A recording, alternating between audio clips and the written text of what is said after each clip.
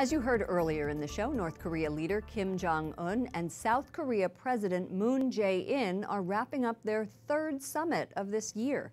The leaders today say they have agreed to make the Korean Peninsula a land of peace after 70 years of hostility. They also want to rid the area of nuclear weapons. The three-day meeting ends tomorrow. And joining me now from New York City is Gordon Chang, Daily Beast columnist and author of the book Nuclear Showdown. Gordon, welcome back to the program. Thank you so much. Once again, this is a promise from North Korean leader Kim Jong-un to denuclearize, and today's announcement has received mixed reviews. In your opinion, was there progress today? There was progress, but it wasn't much progress. These are gestures that Kim Jong-un is making. The biggest thing that he promised was to dismantle the Yongbin nuclear complex, which is their only plutonium reactor.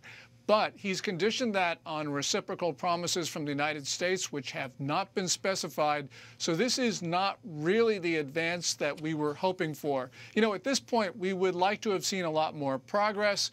And clearly, the Trump administration's frustrated. Does this validate concerns that North Korea does not intend to live up to its promise of denuclearization?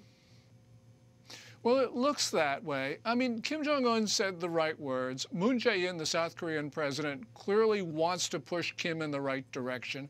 And he wants to do that because Moon understands that, before the North Koreans give up their weapons, there's really no choice, there's no chance of unification of the two Koreas, which is Moon's overarching goal. So, you know, Moon is a little bit helpful here, but when you step back and look at this, there's a lot less here than first appears. Well, as you say, the thaw is happening between North and South Korea. How should the U.S. use that to its advantage?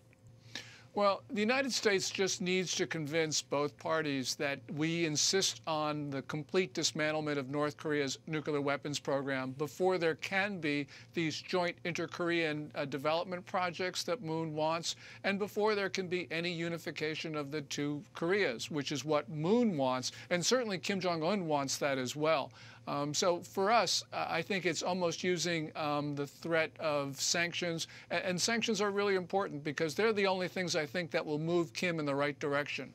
So in June, President Trump said that he didn't want to use the term maximum pressure anymore because we're getting along. So do you think the U.S. is sending mixed signals when it comes to enforcing sanctions? Oh, certainly mixed signals, Lauren. You know, President Trump had a very effective maximum pressure campaign where he cut the flow of international payments to North Korea by about half. But sort of since middle of May, end of May, the administration has signaled that it was not going to really apply with full vigor the sanctions. And so, for instance, the administration did not designate about 36 Russian, Chinese, and other front companies. And because Kim Jong-un changes his front companies all the time, that really allowed Kim to hollow out the sanctions. Also, you know, we've allowed the Chinese and the Russians and even the South Koreans to violate the sanctions openly. So Kim is understanding that the United States is giving him this opportunity to do the right thing, but Kim's not taking advantage of it. And I think President Trump's going to have to go back to that maximum pressure campaign. Well, as he just told our correspondent at the White House, Mark Irons, he said, "We will."